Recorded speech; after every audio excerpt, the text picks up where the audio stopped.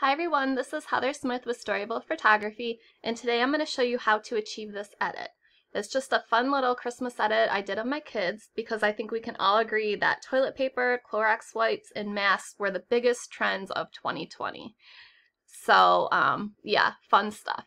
Anyway, so this is where we're going to finish, and this is where we are going to begin. So, final product. And right now, the first thing I want to do is come into my action panel, and I want to find the smoothing and sharpening action right here. Open that up, hit step 1, and click the play button. Now this you can play around with opacity as much as you want, as you have seen me do in other tutorials, and for here I don't want it on the full opacity, so I'm going to crank it to about 24%, and then I'm going to hit the step 2 and hit play, and I'm going to do the same for that, and that a little bit more, and that looks good to me. And then I'm going to go to the layer and flatten image, and now I want to click on the background layer and make a copy, Command J, and then I want to go into the filters and go into the camera raw filter right there. And then I want to use the rose gold presets on this image. So I'm going to go into the preset icon, and I'm going to go with rose gold number 2 for the image. And then I am going to come back onto the main page and adjust my exposure. And if you want, you guys can adjust anything, absolutely anything you want to with this preset. I recommend playing the preset and then adjusting exposure, like the highlights, whites, blacks, shadows, and your temperature to your liking. I don't care what anybody says unless they are mind readers and can completely cover a whole slew of different photography and photographer's style. There are not any one-click presets. So if you see that, run, or you're just going to get really lucky because they must be geniuses. It's just not possible. Okay, so anyway, that's what I want to do for that image, and I'm going to hit the OK. And that is the before and the after. And then I want to make another copy of that, so I'm going to go Command J, and I'm going to go back into the camera raw. And for here, as you can see, they still have like kind of a green-yellow tint to their hats, and I just want that pure white. So I am going to go into the saturation and crank the yellows down, and then I want to just increase the luminance a little bit on that. And that looks good to me. So I'll hit play there. And before and after, such an easy little tweak, but it makes a huge difference. So now, oh, one more thing with the camera. I could have done that in there this past time, but we'll just go back into it on the same layer. And I want to kind of deepen their outfits, the reds. So I'll go back into the hue and saturation slider here, and I'm going to just decrease the luminance on the red. And then I'm going to go into the hue, and I'm going to decrease that more so to make it even deeper, and that looks pretty good to me. So that's the before and the after. The camera raw is so powerful, guys, and if you're not a fan of Lightroom, I highly recommend utilizing that filter process. It makes life really, really easy. Moving on, the next thing I want to do is brighten up their skin a little bit and their eyes, so I'm going to go into the retouch, and I'm going to go to the Brighten Skin and Eyes, hit play, open it up. Click on the Brighten Eyes first. Make sure you have a soft white brush at 100% opacity, and you can always dial it back if it comes on too strong. But it's nice to kind of see where you're painting. Zooming it in even more.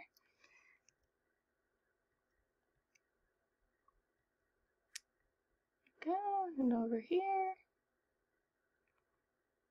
And then the last set. That looks good. So before and after, brighten those up. And again, if it comes on too strong, just play around with the opacity right here. Now I'm going to brighten up the skin. Start with my little guy in the middle here. 100% opacity. And you can also run this over the eyes. It makes it pop even more. and maybe a little bit here. I'm going to have to mask some of that off or it's going to be blown out. So I'm going to crank that down about 53%, switch it to a black brush, and just quickly go over that just a teeny bit. Back onto the white brush. Their skin was a little bit more bright than my son, as you can tell from the get-go, so I'm going to keep that at about 53%. Soft white brush and just run it over their skin really quick. Okay, and that does it for the retouch. There's the before and after. And now I want to move on to the ultimate dodge and burn. Let me zoom out so you can see everything we're working on here. Oh, also with the rose gold, if you guys aren't a Lightroom or ACR fan, I also have it in an action form, and it does very similar things, and you can work with layers. So moving on to the ultimate dodge and burn, I'm going to hit play. Okay, open this up, and I'm going to first work with some of the clothing. I'm going to go to the dodge and burn combo. It dodges and it burns all at the same time. And I'm going to run this over their hats. You can always turn it up a little bit or turn it down, whatever you prefer. Come on over here. And it kind of just brightens up the murkiness that was left on the hat from desaturating those colors completely. A little bit here. My son's little outfit. Can you guys believe I got that on the clearance rack at Macy's for $4 post-season? Like, you just cannot beat it. It's really, really funny on him, and he just thinks he is the man wearing this Christmas blazer. Anyway, not too much skin is showing. We already brightened it up with the retouch, but you could go in there and dodge and burn a little bit more if you'd like. But for this, I'm going to just keep it as is. And for the environment, I want to darken this tree up a little and make the whites pop. So I'm going to paint on the dodge and burn combo, and it's going to come on really strong at first, and then we'll dial it back. But I like to have my actions really strong so I can see where I'm painting and then adjust accordingly after. So if you open this up and you're like, oh wow, super strong, like, you'll thank me, guys, because you can see what you're doing, and it helps prevent halos and stuff, especially in finer details. So that looks good to me. And then I'm going to just do a little bit of the extra dodge up here on that Clorox tree topper there. Isn't that so fun? And then burn a little bit where the writing is. Even though it's not completely in focus, I want it to kind of pop out. So that is the before and after with the dodge and burn. And what's standing out to me right now is it doesn't always bother me, but I feel like my eye is just kind of drawn to this branch here. So I'm going to click on a background layer, and I'm going to just take the patch tool, and I'm going to circle this patch to the patch tool. I'm going to circle that branch and just kind of pull down an area that looks good to me. Do that a couple times to make it blend. And there we go. Now goodbye to that very, very prominent branch. So I think I just have two more things I want to do, guys. I'm going to open up the Storyville overlay number 3, select it, copy it, and then if I can get back on here, what's going on? Okay, there we go. Click on the top, hit Command V, Command T will free transform it, set this to screen mode. And I've been getting a lot of messages lately, guys, on how to install the overlays into Photoshop or into the presets in Lightroom. This is not an action and it is not a preset. They are overlays, so you open them up like you would any image. They're JPEGs, and then you can either drag and drop it on top or copy and paste it as I showed, and then move it around to your liking, resize it, whatever you'd like, but you cannot install them into your actions or your preset panel.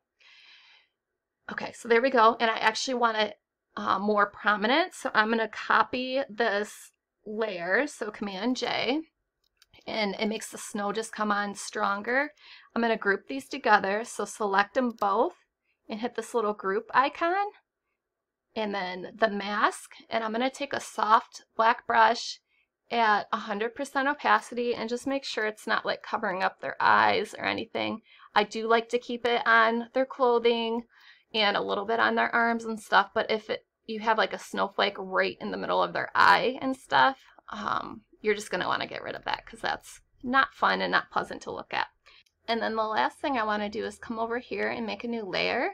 Make sure my brush is on the white, and I want to select the Scattered Star brush. You can find that in the Holiday Magic Pack. And then I just want to run it over the tree topper to make it kind of glisten, because most of tree toppers that I know are lit up. You could also add like a light overlay if you wanted to really make it glow. You could use the single star brushes to light up some of the tree, but in this case, because we already have so much brightness going on, especially with the snow layers, I'm going to not add any lights to the tree. And you can find that in the Holiday Magic Pack, these brushes. They're a lot of fun. I'm going to take, select a soft black brush again and just kind of run it over that writing right there. And that does it, guys. We are done. Pretty easy. This is where we began. If you remember that, look at those greens and stuff. And now we kind of turned it into like a blushy pink winter snowland. I hope you guys enjoyed. You can find everything I used here at www.storyvillephotography.com. Thanks, everyone. Have a great day. Bye.